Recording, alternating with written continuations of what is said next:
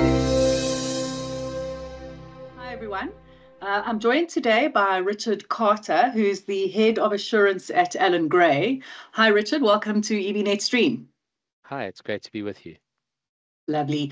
I came across Richard's name in a brief around the industry and what it will look like after the fabled two-pot system lands, which, as we're recording, is going to be in a couple of days, but as this posts, will probably be distant memory.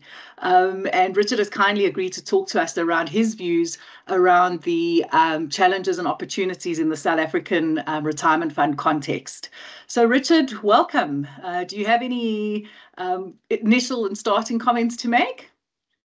Yeah, well, it's great to be here. Just some thoughts. I think it's going to take a while to digest two-pot and the changes. So even though there's a start date, I think it's going to be some time before funds have sorted out all of the administrative aspects. I think some will be quicker than others, but that'll take a little while. And I think it's going to be a while till the dust settles in terms of members and their understanding of this whole thing. So I don't think I don't think the launch date, as it were, is the end of the story. It's gonna take a while to settle down. That's for sure. Right, probably the beginning of the story, and that's what I'm keen to discuss with you today. Is what that story looks like after two-pot, and so your views on an industry that is fundamentally different from the 1st of September. What does it look like, and where are the opportunities? So I mean, a few differences. I think we're going to have to get our heads round what will initially be, quite an increase in small balances being preserved. So if the churn rate doesn't change in terms of people leaving jobs, then they're going to start leaving jobs with small amounts in their retirement pot. And we're all used to 80% of people taking everything Mm. and not preserving anything. Now you're going to have forced preservation of the two-thirds pot, and it's going to take a while before those numbers are big. So I think at first, you might even, I don't know if you will, but you might hear administrators squealing about the cost and complexity because there are going to be more accounts for them to administer on a paid-up basis that are no longer going to have contributions going into them, but are going to be quite small. Obviously, as two-pot becomes a true distant memory. So when we are many years down the line, then those start to become much more meaningful pots, right? The retirement pot, which you can no longer clear out, that's been built with contributions over 10, 20 years, etc., starts to become quite interesting. And of course, the ultimate aim of the sort of inventors, if you like, I don't know if that's the word, of two-pot, is that people are going to get to retirement on average with bigger balances, right? A better replacement ratios. It's going to take a very long time for that to actually happen. Um, and so we should have larger balances in time. But I think in the early years that there's going to be a lot of people with, especially if that it doesn't follow, if they leave, paid up accounts with their previous pension funds, then you really could have a proliferation of small accounts. That's one thing that I don't think people are thinking about. I think there is going to be dissatisfaction with the admin fee. That's going to be one thing that we're going to have to deal with. I mean, an admin fee of whatever it is, different administrators, different numbers, whatever. But let's just say 400, 500 Rand on a relatively small withdrawal. That's a big number. It could be more than the tax depending on the size of the withdrawal.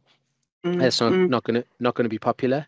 There's going to be Right. uh, pushback. I think those administrators that are not charging an admin fee, might want to rethink, and might actually feel like they have to put one in. So that's also going to be an issue. So I don't think the admin fees will go away very, very quickly. Um, yeah, who knows what the tax and the penalties and all of that, how that will go down. I think certainly some unions have a lot to say, but I can't see SARS changing its stance, Mm. Treasury changing its stance. They need the money, um, and if they allow two-pot withdrawals without effectively marginal tax, it creates a big hole for them. So I don't think they're going to roll Mm. over, but it doesn't mean it will be quiet. Um, Mm. And then I'm still expecting some noise on the whole retrenchment side of things, Right. um, which I mean, I think it would really damage the system quite severely if you allow full access to the retirement pot on retrenchment. Two pot was meant to sort of improve that balance of preservation versus access, and if retrenchment just becomes a door by which you can go back in and read everything again, then the whole point of two pot goes out the window, really. And in the early years, arguably, it shouldn't be needed, right? Because if you have savings in your vested account, that's completely accessible on retrenchment at the moment. And it's going to take some time before the savings in the retirement pot are actually meaningful, and would make a difference. But I really think that could be a bit of a battleground, and it's very important that we don't lose that one. Otherwise, two pot just becomes a negative, right? We have seeding, we pay Right. out. You have RAs where there was no access before, and now you pay out. Yeah. And you still get the full amount leaking on retrenchments, and retrenchments suddenly become a whole lot more popular. So Right. that would be like a really bad outcome. Yeah, I don't know if I answered your question, but there we go. No, I mean you've sketched a scene of an administration industry that's highly complex, and that's never good for fees, and so yeah. Well, there are some pluses. I mean, I'm expecting and believe that there's been quite a lot of push into digitization, and so things that weren't automated before being automated. Right. And I think that depends on the administrator's platform. So, for example, we're coming from the background of a retail business where a lot of the stuff's automated anyway. So a lot of the investment for us is customizing and changing things that are already done in an online fashion. But if you were doing, if you were just a normal Section 13B administrator, you probably do all payouts manually to date because they are infrequent and they happen once. They're not a recurring thing. So, I'm not, I can't speak for other administrators, but you can imagine. But once you put in the effort to be able to pay out a withdrawal digitally and as straight through as possible, subject to all the verification checks and whatever, then potentially it doesn't matter it does matter, but it doesn't matter how many withdrawals you pay out because it should be scalable or more scalable than it was when everything was manual. So a push towards more automation and doing things more sort of in a modern way, a push to members interacting online, you're right. There's no branch you can go to get your two-pot withdrawal. There's going to be a website and a form, and there's going to be, verification and validation done online. And these things could modernize the practices and I'm not saying no one's modern, but you know what I mean. That can of course that takes capital, right? It takes an investment. You've got to put the money into those systems and processes. You've got to refine them. It doesn't come for free, but it could counteract some of the cost fears and complexity fears of the administrators. I'm so glad you've raised that around the fees, and I kind of have a picture in my mind of this highly complex admin environment. But then, for me, the net winner of two-pot is the digitization and the automation of processes. And so there's still a part of me that's debating, fees being levied for processes that should become more intelligent in a fairly quickly turnaround, plus assets that are still being held. But I think that's a conversation for another day.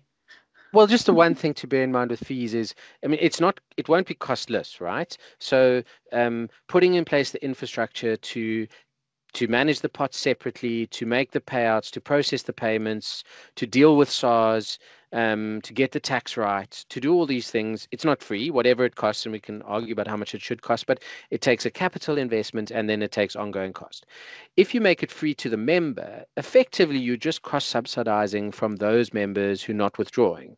And of course, if you make it too high, well, then you could arguably subsidize your ongoing admin fee. I mean, in the extreme scenario, you could cover all your admin from two-pot fees, and the people who take money out every year pay for all the funds admin. I mean, I'm not saying that's what's going to happen, but that could be the extreme, right? Somewhere in the middle is a right balance that needs to be struck. But you would think that if it is a material cost, that doing it for free, because nothing's for free, doing it for free really means that the rest of the members are, and especially if there are asset-based fees, are cost subsidizing the members that are withdrawing every single year. So as I say, I don't think, we're still trying to get this thing in. So I don't think this conversation is over, but in terms of your question about future conversations, I think there's still another lap to go on fees. I'm so chuffed to be talking to somebody like yourself at a house like yours around the impact of two-pot on retail funds. So now we're talking preservation funds, RAs, etc.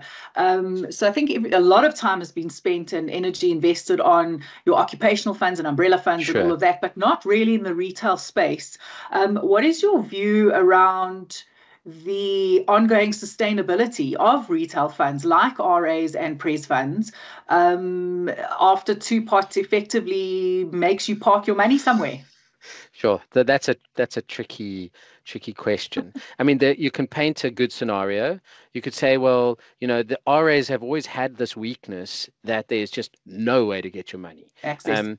And sometimes access is needed. And when somebody has, saved a material amount in an RA because that made sense, and then circumstances change, life happens, and they desperately need money, they're out of work, they have no income, and there's all of this money, and you tell them, well, don't worry, when you're 55 you can get all this money, but not before. It's like, it's slim comfort. And so I think this does address a weakness, but of course it does depend how it gets used and what the customer behavior ends up being.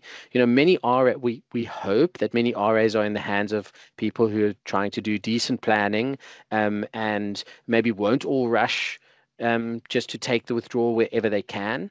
And so if it gets used sensibly, and that's a big if, it could be a very good thing. You could have a little bit of access, makes the product a more suitable product, could increase the amount of money being invested into RAs. The providers could then win, and advisors could be more happy with this product in their tool set, because now at least you're not worried about locking up money, because if you so for example, if someone is planning, and I'm not saying anyone should be planning, but if someone was planning to just use that 1/3 as a savings account and access it whenever they need it, if they increase their contributions by 50%, right, they would be putting into the 2/3 pot what they were putting in total, right? So they're no worse off in their retirement provision, and they've got a tax advantaged emergency fund effectively. Which then, if they don't need, it's all there at retirement. All there. Right. So that's a way that an RA, of course, it's the cap hasn't been increased for 10 years or more. And so for your high net worth clients, they might say, oh, that doesn't work for me. But for, an ordinary person saving for retirement, maybe that's a strategy. Of course, each individual's situation is different. So I'm not giving advice, that. But it could make RAs more interesting. I say could because we have to see if everyone is just hitting out and taking the maximum the whole way, then your point is right. It makes the product less attractive from a provider's perspective, because they're doing all the work they were doing before. The balances are lower, therefore the return on the investment to the provider is worse. So we'll have to see. It does depend how they're getting used. Pres funds is interesting because pres funds, mostly people can take a withdrawal. Right. And Right. so you've got if you look at the back book, you've got a whole lot of Pres funds where a withdrawal has been taken and that money is tied up and now there's a second bite at the cherry. And I would expect a fairly high level of withdrawals on that Mm. money just because, it's money that people haven't been able to access. And the moment you haven't been able to access, we don't know what the pent-up demand is. But on Mm. those Pres funds where clients haven't taken a withdrawal yet at all, one would hope that that's a conscious choice. They could take it at any time. They've chosen not to. Plus the Right. plus the tax on a withdrawal is going to be worse than the tax on a sort of the other kind of withdrawal, whatever you call that you can take from your Pres fund already. So for that book, I would say, well, hopefully, we won't see a big run on the bank. We won't see people, queuing up to get their savings pot out because they could have done it anyway. They've chosen not to, and maybe they've got a sensible plan and they don't need to touch the money. But all of these Mm. things does depend on what people actually do. I mean, as you said, this is going to go out after the first. What you hear horror stories of the thousands of people that are all going to be queuing up in the first week. I don't know if that's going to materialize. Well, hopefully not, and hopefully the digitization of claims will take care of that, and SARS system won't fall over. Yeah, But we'll know that answer. I was Um, talking about a virtual queue rather than a physical queue. In terms of the True. money flowing out, whether it's digital or in person doesn't change Still anything, money. right? It's Yeah. still it's yeah. So Allan Gray, as a retail house, obviously work through a number of financial advisors. Do you see the financial advice model changing because of Two-Pot? As you were talking about the RA implications, I hadn't even thought about bumping up my contributions and using the kind Yeah. of savings pot as a almost a tax-free savings account now. Yeah. So where does tax-free savings accounts go? And what do you foresee the Mm. advice model changing into over the Yeah. next period? Yeah, so I'm not sure I have the foresight to answer the second part of the question, but I think many advisors are thinking about this and discussing this and talking about, is this going to change how they would use RAs? I don't think it's, I certainly think they're ahead of me in terms of thinking about it. But in terms of how it will settle and whether it will change, sort of you know, what the menu looks like, what an advisor would choose to do. It's a bit early to say. I'm not sure. And I do think it is for certain types of clients that it would make more sense. As I said, if those caps that we all thought were incredibly high, of the Right. amount you could contribute, they haven't moved in 10 years. So in real terms, they've more than halved. And, if they don't move again for the next 10 years, you could suddenly find it affecting more of your client book. Um, and and so that would start to come into play, especially if you recommending people put in 50% more, then that cap becomes more material. Tax-free, limits have hardly gone up, and so I think tax-free is, it's too small for many clients. I Mm. mean, so not all advisors, but many advisors will say, "Sure, I use that. But I mean, really, that's not a meaningful part of retirement planning. It's just too small, and it hasn't kept up with inflation. Um, so are they going to change an approach to that? I don't know. Um, yeah, but who knows? Well, it's an interesting story as it unfolds. I'm gonna wrap up our conversation with a question that perhaps you can lend some of your Hmm, insight into, and that is, what do you believe trustees of retirement funds could do to improve retirement outcomes? So the law has done something. What yeah. could trustees and management committees and really the decision makers do to kind of bump that 6% Sure. up somehow? Wow, that's a great question. I am actually a trustee, so so that's a very pertinent question. I mean, I think there's some basic ingredients, and it will be different for different funds, different circumstances. But if you think of it, it's how much people are contributing. I do sometimes see, employer groups with contribution rates that just they're just way too low. It doesn't matter if you get everything else right. If you're starting off by putting in, 2% of salary, what does it matter? Above risk benefits, of course. Like, Sure. that's never gonna be enough. No, it doesn't matter what. So and the trustees can't always influence that, but that would be, one ingredient. Are people saving enough? And then how can you influence the other ingredients, which is, are the funds being invested well? Are the defaults sensible? I think that's something that trustees do have a role to play in, making sure that there are good defaults with good investment returns and reasonable fees. I mean, trustees have a hand to play. If the defaults in a fund is inappropriate, if the fees are too high, that's eating into members' benefits and outcomes. So, trustees absolutely have to play a role there. And then while you can't decide what your member does, you can influence the communication to members, the education and communication, so that, because it's a little bit rigged. People are far more, sorry, that's the wrong word, but people are far more concerned, just because we're humans, with the here and now. And so this whole thing is a trade-off of, especially when you're still a bit younger, of something very far in the future, being traded off with very pressing needs, right? And I don't think that, and I'm not pointing fingers, but I don't think humans are very well wired to understand these trade-offs and to make them. And it becomes evident in hindsight. And so, like, really thinking about the education, thinking about the communication, thinking about how we can try and influence members to make better choices, I think it's time well spent. And I mean, some funds are doing a great job, but I think that's a place where trustees should want to be sure that you're giving members the best chance of making a good call. So to summarize, really try and bump up contributions and then manage costs and investment returns, as is the philosophy of the defined contribution fund. Yeah, absolutely. And the retail funds.